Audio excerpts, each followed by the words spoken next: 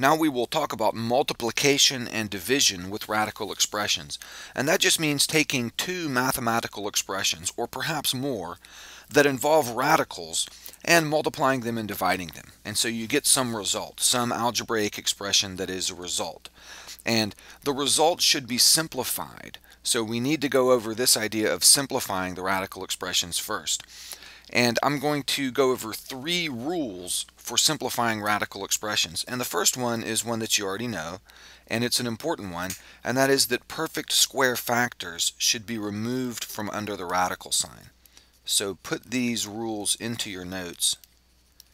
You should have these written down. And this is the important one here. Perfect square factors should be removed from under the radical sign.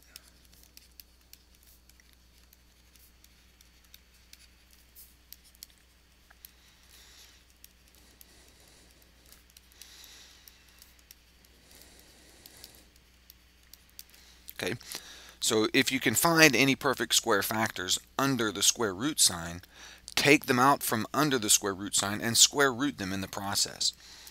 And then rules 2 and 3, we've talked about these before, but we will see all of these applied to numbers and variables when simplifying the results of some kind of operation with a radical expression. Rule 2 is that fractions should be removed from under the radical sign.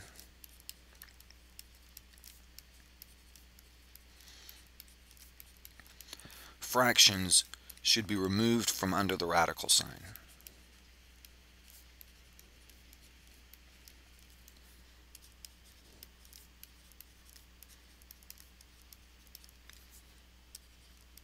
And then rule 3 is that no radicals should be left in the denominator.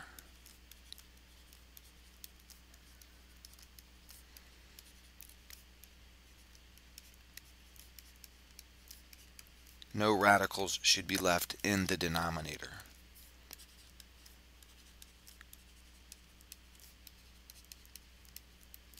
So those are the rules, and we'll see examples involving all of those. And we'll see that these show up when we take radical expressions and multiply or divide them, and we need to simplify the result.